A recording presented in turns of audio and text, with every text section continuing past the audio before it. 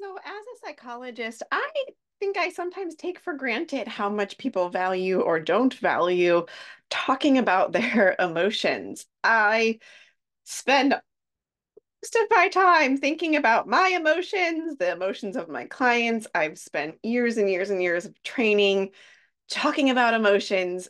They are really important to me. And so I know it's important. But I realize that in recent history, it was even debated whether emotions had any value at all. And of course, many folks who come to work with me haven't spent a lot of time thinking about their emotions. And so guess what? We start doing that in the work that we do together because thinking about our emotions, being in touch with them, being able to name them, the research is really clear. Knowing how we're feeling really specifically and why we're feeling that way is really important. So we're going to talk about that today. Emotions, emotional intelligence, and some skills that we can use to improve our emotional intelligence. I'm Dr. Kit Slies. I'm a life coach and licensed psychologist here to inspire perfectionists and anxious achievers to feel calm and confident while holding clear boundaries. And whether you are an anxious achiever or a perfectionist or not, this topic today is really relevant. We are talking about emotions. And I mentioned that being able to name your emotions really specifically and the context is important. And that is something called emotional granularity. That basically means that we can be really specific with how we're feeling and we can clearly articulate what is contributing to that feeling. So, for example, if you were to say that you were upset, well, upset, that could mean a lot of different things. What do you really mean by upset? Are you angry? Are you feeling disrespected? Are you feeling enraged? Or maybe you're feeling dread or fear or something along those lines, right? So, really being able to drill down and name a more specific emotional experience is important. And so once you have that granularity piece, it's also important that you can say, well, why is that? It's like, oh, had this upsetting experience. I was just, out running errands and just kind of had an interaction with somebody that just kind of rubbed me the wrong way. And then I came home and the house was a mess. And it's sort of just all these things kind of mounting up. It wasn't just one thing that got me feeling this way. Or maybe it was one thing. Maybe it's like, okay, I heard my partner say this one thing to me, and boy, oh boy, did that make my blood boil. And now, yeah, I feel enraged and attacked, right? So that's what we're talking about there. So when folks score higher on levels of emotional intelligence, which when we're talking about emotional intelligence, it's being able to recognize emotions in ourselves and in other people and being able to cope effectively. So folks who can do that when they have high emotional intelligence and especially when they have the high emotional granularity, basically they are able to cope more adaptively. Okay, so in other words, they're not going to run into self-harm behaviors or not even just self-harm, but like things that we do that aren't the best for us when we're trying to cope. It could be like reaching for the box of cookies rather than sitting down with our partner and having a meaningful discussion, right? So that's one thing that we see in folks who have these higher levels. But the other thing is that we just see lower levels of mental health disorders like depression and anxiety, and being able to be more productive in the workplace, have healthier, more satisfying relationships. So there's a lot of evidence of the real life impact of that. And the neuroscience on this is really cool. I think it's really fascinating that when folks are able to name their emotions objectively, and when I say objectively, they're naming their emotions and they're not then going on and judging themselves for having an emotion. What we see is that the center of our brain, the part of our brain, namely the amygdala, that is really correlated with the quote unquote negative emotions. I don't like calling them negative. I like maybe difficult is a better term because they're useful. Emotions are useful. They serve a purpose. We're going to talk about that as well.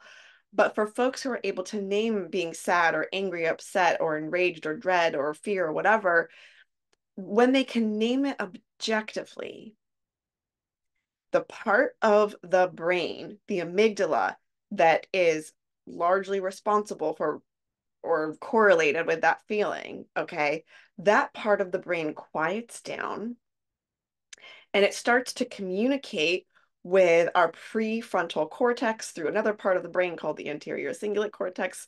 Don't worry about that part, but the prefrontal cortex really comes online. And if you think about it, the prefrontal cortex, this is the thinking, planning, rational part of our brain where we can actually think through a situation and plan and make meaning. So what's happening is that the emotion, it's not the emotion isn't important. We don't want to like shut it down, but we want to say, oh, what does this mean? We want to think about it also rationally. Like, what does it mean that I'm angry that this thing happened? Is this telling me that my value is being violated and maybe I need to say something about this or do something about it? Like, that's important information. But if we go into the emotion and we aren't objective about it and we feel overtaken by it, overwhelmed by it, all we're doing is feeling the anger and then acting impulsively, maybe in ways that aren't aligned with our values. Or alternatively, with the other thing that we see is that folks say, nope, I'm not angry. I'm gonna stuff that in the close this closet door of anger and sadness and fear and just really try to cram it shut. Nope, not happening. Don't feel it. But what we see in their brain is their amygdalas are lighting up on fire, even if they're reporting that they don't feel those feelings. And then later on, it's coming out in ways that they're not aware of, usually in sort of like a passive aggressive or sometimes even an aggressive manner, right? So, so you could see how emotions, talking about them, being aware of our own emotions and others' emotions is important. I remember when before I went to grad school to become a psychologist, and I was just kind of dipping my feet in psychology courses. I started to learn about emotions. I had a whole course on emotions because they are so complex to even define them and what they are and where they come from and what does it all mean. And I remember learning about sort of the debate of like the appraisal factor of like where does that really come in to an emotion? Or do we need to appraise a situation in order to have an emotion? And I remember learning about how the physiological indicators of fear or anxiety are basically identical to the physiological indicators of excitement, right? So, like, think about it, rapid heartbeat, shallow breathing, maybe like sweaty palms, some maybe dilation of the pupils, and okay, all those things you experience when you are, you know, up high in a high building or on a mountain looking down and thinking, oh my goodness, I'm way up here. And it's also there when you are feeling excited, when you are you just learned that you got a new job or you're on a new date with somebody that you're really digging. Okay, you're having the same physiological indicators in those very different experiences. And what the difference is on top of a cliff or a high building, you are thinking, oh, shoot, that would be bad if I fell. When you are learning that you just got this like dream job, you are thinking, oh my goodness, this is going to be amazing. And so for me, as somebody who was quite anxious at that time in my life, my early 20s, right? I was like, wow, great. This will basically I can like solve my anxiety. I just need to think differently about the situation. But it turned out that wasn't the whole story. I mean, it helps. The appraisal is important. It's an important part of our emotions, and you certainly can tell your brain a different story about something. But it turns out that our nervous systems there might well, one thing is there might be a biological predisposition to just physiologically go to a more place of those anxiety physical symptoms more, or you might have learned in your family to do that as well. But our nervous systems also get primed from our experiences in life. And so if we had a lot of experiences in childhood that were unsafe or scary or anxiety provoking, our nervous systems basically get primed to appraise situations differently. And this all comes from a place of protection. If we had a lot of unsafe situations, our nervous system is telling us a story about how, oh, your heart rate is getting up a little bit. It probably means something's unsafe, even if the thing that's causing your heart rate to go up is a good thing. So, the other thing that is impacting this is that we also learn adaptive and maladaptive ways of coping based on a particular set of sensations. So those were stories that our nervous system is priming us for, we begin to rehearse those, and they're often untrue. And we're rehearsing those stories and telling them quickly, just again, based on those physiological indicators or something that feels like something in the environment that could be unrelated to where that story is coming from in a past environment. So stories, these are stories like the story could be the world is not a safe place for me. It could be stories like nothing ever goes right for me. It could be stories like I don't have a lot of power in this world. It could be stories like I'm never going to be good enough. None of those things are true all of the time. They might be true some of the time. Sure. You might find yourself in unsafe positions. You might not do as well as you want to at sometimes. Things don't always go right, but they're not always true. Right? So we're looking at all these different pieces when it comes to saying, do you have the ability to recognize your own emotions and name them? And are you emotionally intelligent in being able to cope with that and also sense emotions from others and respond accordingly as well? So emotional intelligence comes from our genetics. It's informed by our environment to a degree, and it's also a skill that we can cultivate. So let's find out a little bit as you're watching. I'm sure you're wondering, are you emotionally intelligent? So there are a lot of scales and tests out there that can look at this. I'm looking at one from the Meyer-Savoy-Caruso Emotional Intelligence Test, and I'm looking at a couple of different domains that they look at. They look at four different branches. So one branch they're looking at is perceiving emotions. And this is looking at, can you perceive the emotion in yourself or others, as well as in, art or movies or other things where there's an emotion present. So this would look like, can you express your emotion clearly? Can you validate another person's emotion? Do you know what they are feeling and say, yeah, I can see that you're feeling, or I can sense maybe that you're feeling this. That's what perceiving emotions is. Then we have this branch of facilitating thought, which is basically using and feeling emotions that are necessary to go through some cognitive process. So, in other words, you might look at an emotional experience from the past and rather just dwell on, wow, that sucked and bleh, you're going to say, okay, well, what can I learn from that? Or you are able to use emotions in decision making. So you might think, okay, if I make this decision, how am I going to feel if that happens? That is important. Yes, you might also be taking in consideration other factors, but your feelings are important too. Another domain that they look at is understanding emotion. So we're talking about emotional information, understand how emotions combine and play into relationship patterns, and to appreciate the emotional meaning behind those relationship patterns or whatever is coming up. So, for example, can you handle rejection with grace and be willing to talk about it if the person is open to it, rather than just reacting? Understanding that, hey, they've got an emotional experience as well, and that's an important part of the dialogue. And that just because I'm having an emotional experience to my rejection doesn't mean that I'm going to discard maybe this important dialogue that's here. Our emotions are both important, going to come together and try to understand. Okay. And then the last piece of their this particular conceptualization of emotional intelligence is managing emotions. So this is being open to feelings. Remember that closet I was talking about earlier? It's not stuffing them in the closet, okay? And it's being able to not be taken over by your emotion, to feel it, to observe it, and to use it for understanding and growth.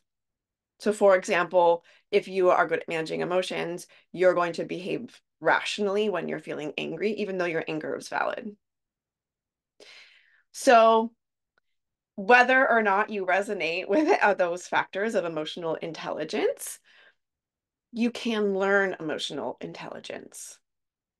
Um, so one way you're going to start is just by naming your emotions. Go ahead and Google feelings wheel. There's a million of them out there, and it's got all these great diagrams of being able to helping you get really granular with your emotions.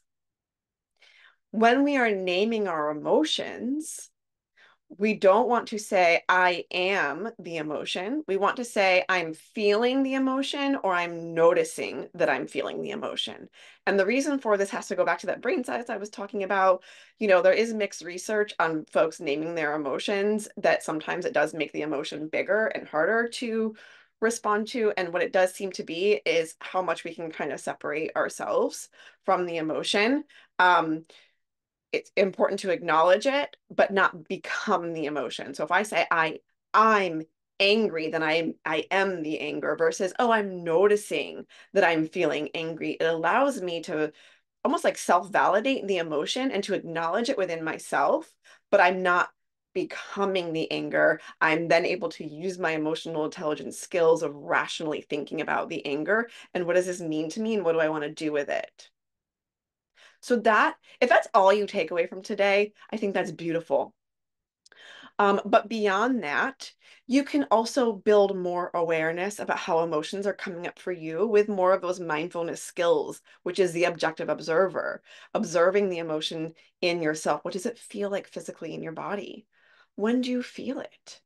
Are you able to communicate it with other people or do you keep it inside? And the goal here is not to judge yourself for these things. We're just observing them. That observation alone oftentimes creates change that you are not even planning for or expecting. So if you want to do a full stop right there, you could probably do a lot of work of just this observation, this mindful, gentle, non-judgmental, kind observer, right? And that leads to another technique, which is the self-compassion, which I talk about a lot in my videos. Self-compassion, being kind to oneself in your emotional reaction and also in the way that you're talking to yourself. Are you creating other unhelpful emotions just because of that self-talk that you're using? And then we can look at also other coping techniques, breathing, belly breathing, diaphragmatic breathing, square breathing. These are all beautiful, nostril breathing. These are all beautiful techniques that really get to the heart of our nervous system and helps calm the emotional experience. You know, people will be like breathing like I'm breathing all the time, but it's like, no, there's real data and science about how breathing relates to our nervous system, which remember, our nervous system is setting us up with all these stories that we're telling that aren't necessarily true based on all these past experiences.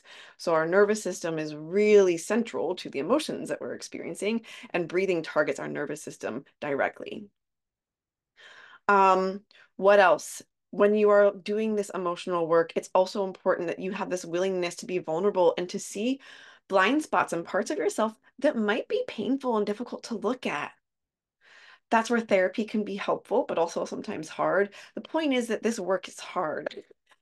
Cultivating our emotional intelligence, our emotional awareness, it's not easy, folks. I hate to break it to you.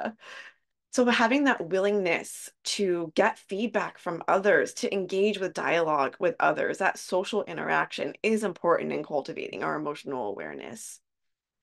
And then be aware of any stories that you're telling yourself in your brain. What are those stories?